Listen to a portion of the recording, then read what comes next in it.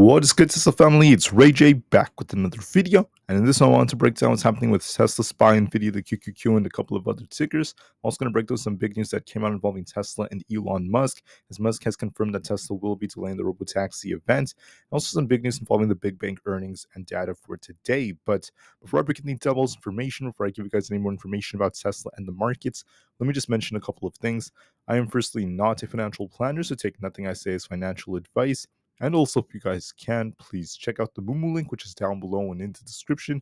If you sign up for Moomoo, deposit $100, you're guaranteed 5 free stocks. If you deposit $1,000, you're guaranteed 15 in total. And the offer ends very, very soon, in just about 2 weeks from now. Anyways, for Tesla, we had some big news that just came out about Elon Musk. He had this tweet that ended up happening just like a couple of hours ago.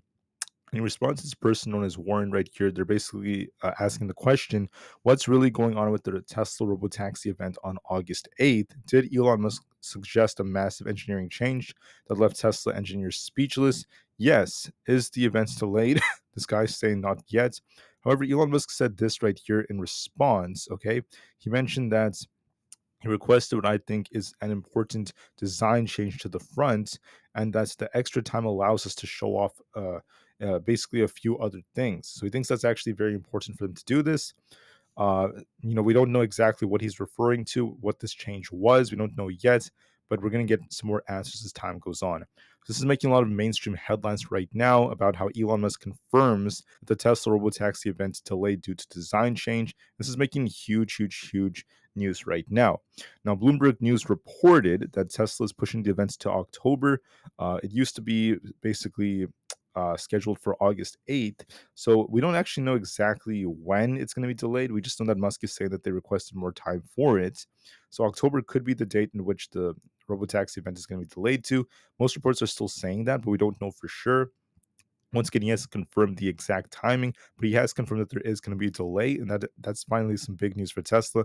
Finally, we got some confirmation from what mainstream news was saying, at least from him. So it took some time, but this is once again a good piece of news, and I just wanted to kind of continue off that. Now, on top of this, we have more news coming out right over here about how Tesla's quietly adding 3 new climate settings on which that you could basically make phone calls and actually help with a lot of different things. There's also new changes being made to their dog mode, not to mention other things out there. So I find that to be very, very interesting. The latest software updates. It's going to be a lot more useful during different settings and also other things like that. So with that happening, I think that this will make things a lot better for users, especially in different situations. And there's going to be a lot of reduction in sounds, at least during phone calls and such. So anyways, that's another big update, at least for Tesla. Now I just want to focus on some other very, very important things. As a reminder for today, we don't really have much data coming out. We just had retail sales, which are still kind of still kind of flat. However, I just want to note that moving forward at 10 o'clock a.m. Eastern Standard Time, 30 minutes after the market opens today, we have business inventories coming out, not to mention some housing data. So it's all pretty minor. Then at 11:30 a.m., we have the 42-day bill auction. Once again, all minor data. Couple of things about the markets. Everything was more positive, at least yesterday. Jerome Powell was giving a speech yesterday and once again said that the Fed is not going to wait for the 2% inflation to start cutting rates. They're going to be cutting rates before that. That's actually very, very big confirmation from him, and it's actually something very important because of the lag effect of their policies. Now, some more news for people who are interested. We had a lot of big bank earnings come out. Bank of America did better than expected, once again beating on EPS and revenue. Revenue was 83 cents a share, and then earnings per share was 83 cents, and then revenue is at 25.54 billion above expectations, with their net profits increasing and good interest was made. Morgan Stanley also beats estimates on better than expected earnings, but the shares have dropped after the bank's wealth management division missed estimates on a steep decline in interest income. So that's something very important. EPS was a beat, revenue was a nice beat, but interest income was actually a little bit weak for them. That's part of why the share price is down. And then we also have Charles Schwab. Same thing happened to them. Once again, their EPS and revenue were decent overall, but their interest revenue fell 6%. That's part of why the share price is also down for them. Anyways, that's it for earnings and talk about that. Now let's focus on Tesla stock. What do I see for this moving forward? So with all the news involving Elon Musk and the headlines coming out, watch this 255 area support. If we lose this, we're going to be going to the low of the day from yesterday all the way down to 252. And if that fails us, we have this big gap to fill all the way down to 248. So watch for a little dip right over there. If we do try to push higher, make sure you watch 258 as resistance. If that breaks, look for 260. So one thing I wanted to just call out again is that we had this pattern on Tesla from yesterday where when we open, we have a tendency of doing this. So if you guys look at this, from Monday of last week, we saw Tesla pop and drop. We popped a bit and started to slow down on Tuesday. Wednesday, we saw a pop and drop. Thursday, we popped a bit, then we start to dip. Friday, we pumped very nicely and started to slow down. And then for Monday, we pumped and then started dipping as time went on.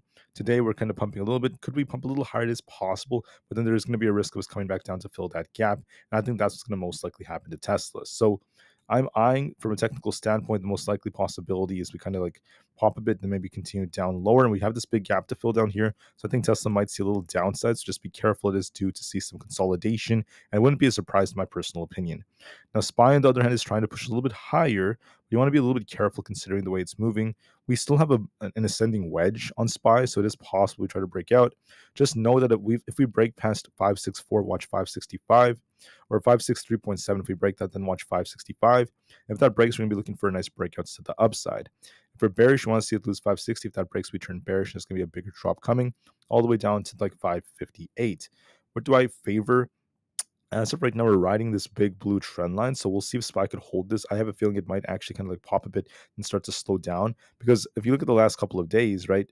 Friday we pumped and dumped, Monday we pumped and dumped. We saw the same thing on Thursday, so we could pump a little bit higher, all the way back up to about the mid 560s, maybe go a little bit higher, and then we'll see if we get a rejection, make a move back down to like 560. So pump and dump is the most likely possibility, so be careful with that. QQQ has the same thing. We have this nice consolidation phase. We're getting bought up around 494 to 495, and we're getting resistance rejections near 500. So I think we might just range trade, go back and forth for some time. We could push hard towards that 500 area, then just reject back down. But overall, we're just kind of range bound, in my personal opinion, on the QQQ. So I think we're going to likely remain range bound for now. We could push a little bit higher and retest the higher 490s, like hit 499, then make a move back down. But I think that's the most likely possibility. Look at the last 2 days, we pumped and dumped. Might be another pump coming before we reject and come back down to 495. That's the most likely possibility.